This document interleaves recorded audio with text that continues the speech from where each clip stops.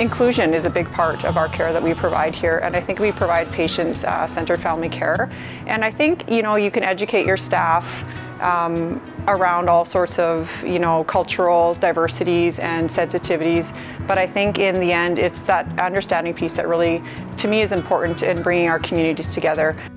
For, you know, our people, for the Indigenous people utilizing, you know, these health facilities, you know, whether they're off-reserve, whether they're urban or rural, it's important to have, you know, that sacred space or have that environment where it's, you know, recognizes the Indigenous communities that are around or as part of that area, and so that they feel a place where it's familiar and where they feel safe going into.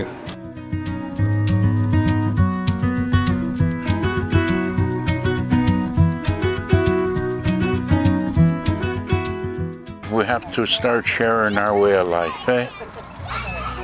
The young people, some of them will do a better life once they know who they are.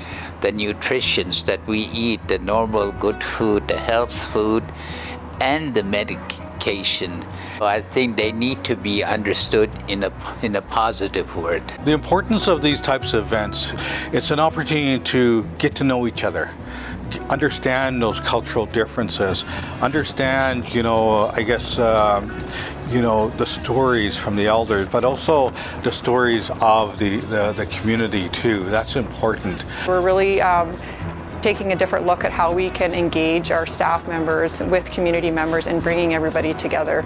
And so we're really working around the cultural differences and how we can be sensitive and really apply that to our care model here in Pincher Creek.